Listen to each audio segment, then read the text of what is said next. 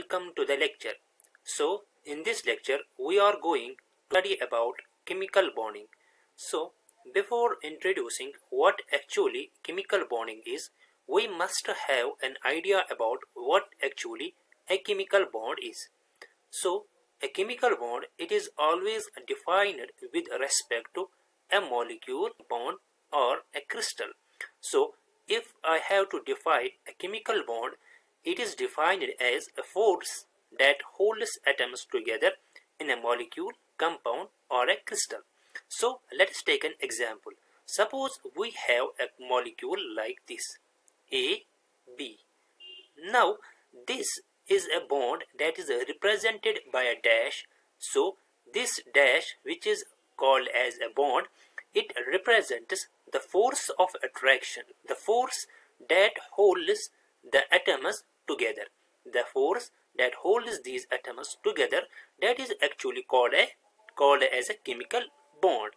Now we will have a question about why actually molecules they try to combine, or why actually molecule atoms they form a bond. So what is the reason that the atoms they form bonds?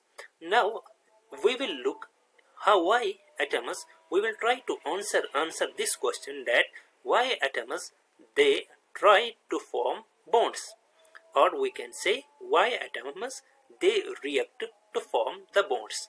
Now let us learn this concept.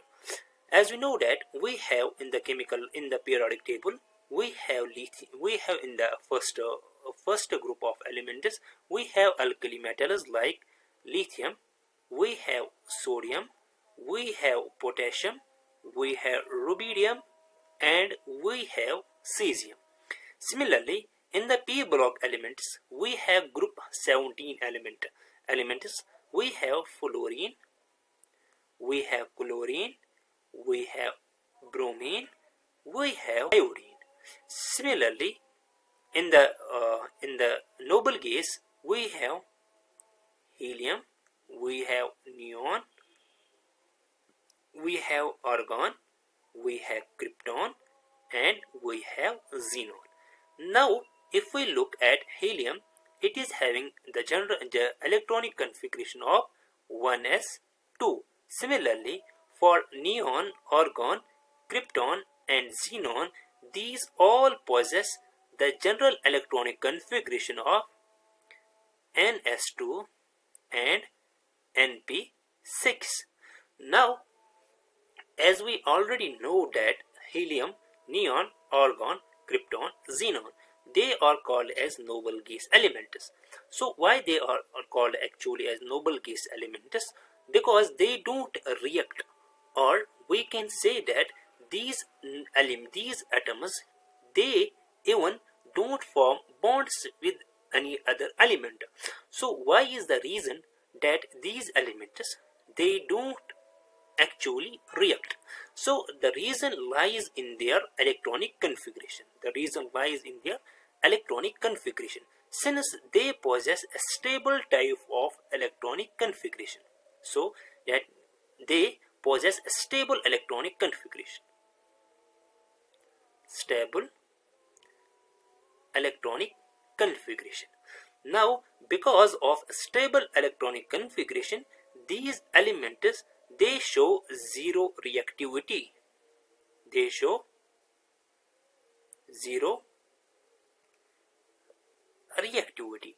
So these elements, because of their stable electronic configuration, they don't form bonds with any other elements.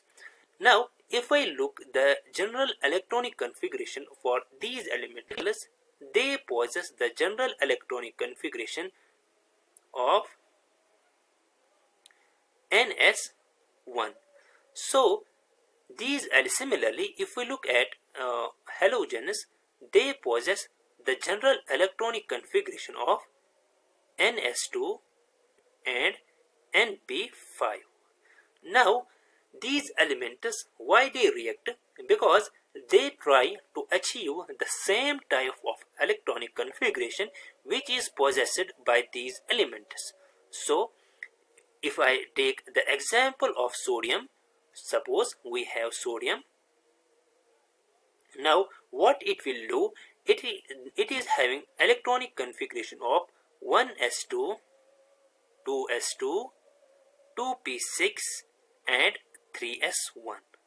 Now what will sodium do in order to achieve the noble gas electronic configuration? So it will lose this 3s1 electron.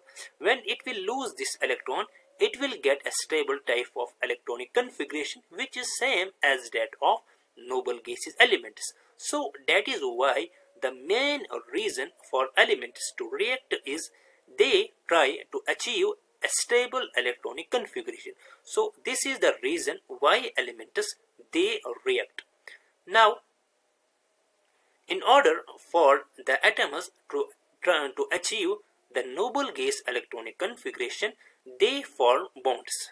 Now by attaining the stable electronic configuration, what atoms do, they will either lose electron, or they will gain electron, or they will try to achieve stable electronic configuration by sharing of electrons.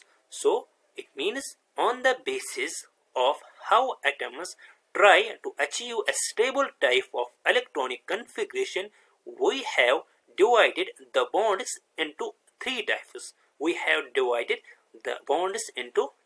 types. Now these types, by losing electron or by gaining electron, this type of bonding, it is called as ionic bonding. It is called as ionic bonding. Similarly, if elements they will try to achieve a stable electronic configuration by sharing of electrons, that type of bonding, that is called as covalent bonding. That is called as covalent bonding. And there is another type of bond that is called as coordinate bond. That is called as coordinate bond, and this coordinate bond, it is actually a type of covalent bond. So we will look these types of bonds a little deeper in further slides. Now we have, first of all, we will look at what ionic bonding is. So ionic bonding, these are formed when electropositive elements they react with electronegative